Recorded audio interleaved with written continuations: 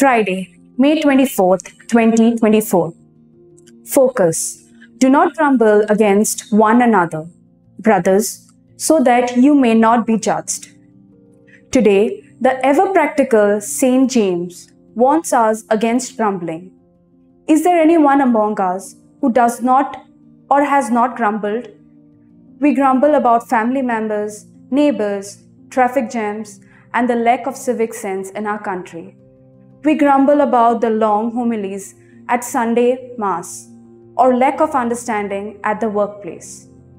Who does not grumble against the government, politicians, and the individualistic attitude of society? We even grumble at God for not granting us cures, better jobs, better opportunities, or a perfect spouse. It is human to grumble occasionally, and this can be a healthy way to vent. Sustained grumbling, however, embitters us. It is a result of an attitude of wanting things to always go our way. Saint James suggests what we should do instead of grumbling.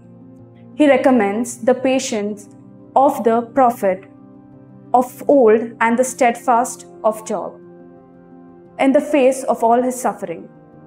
Steadfastness is implied in what therefore God has joined together, let not man separate. We see this in couples who have remained married despite rocky times.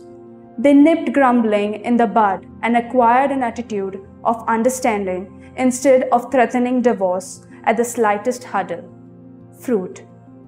Rather than grumble about a not-so-nice situation or experience, let me be more steadfast and seek the message God is giving me through it.